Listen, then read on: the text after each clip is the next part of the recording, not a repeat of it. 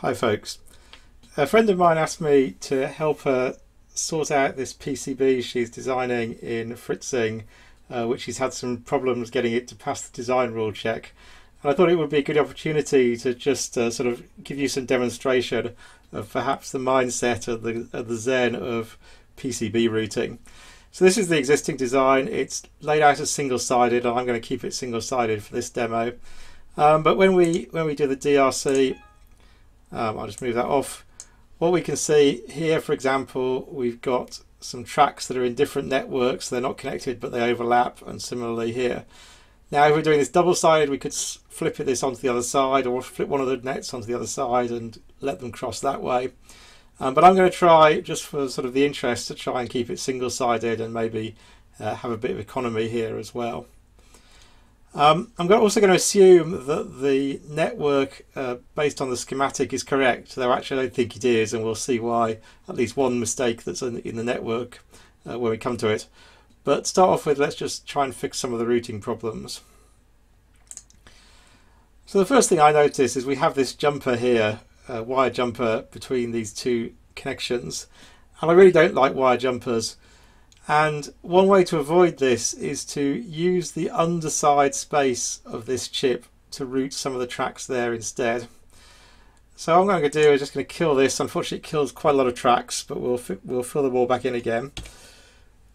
So goodbye. We'll get rid of the jumper as well, and we'll get rid of this track. Okay, so let's rewire this power connector into, into there. And okay, we just need to put a corner point in there. Don't really like Zen's way, don't really like Fritzing's way of doing corners on tracks, but let's live with it.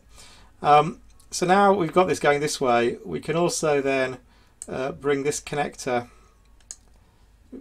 once again, don't like the way of doing this. Anyway, bring this connector out to the pad that it was previously connected to. And I think this was also connected to this power socket there, so let's just neaten that up as much as it will let me. There we go. Now we've got quite a good situation here, so these are nice and easy just to fill in. So I think the key point what you just seen is just to use this underside space as a way of making connections that would otherwise not really be possible. Fill in these. So I said there was a mistake in the PCB, in the layout rather. If I zoom in on this capacitor, in fact you'll see that there's an air wire between the two connections. This means in the schematic these two things are connected together. So to make the PCB designer happy, I shall just make that connection like it wants me to. Oops. And then it will at least tick off the DRC. What we've got going on here now is this was connected to the ground, but it's not connected to the ground on the schematic. So I'm just going to manually bring this over to the ground, and to do that we have to be a little bit sneaky again. So the way I'm going to do this is I'm going to bring this out here just to give me a bit more space. Bring that out. Actually, I'll just get rid of that network because it's not really helping me at the minute. And now what we can do is I'd like to route from here down to this pin and then down to this pin, which is what the wiring is showing me to do. But I can't do that because of this loop in the way.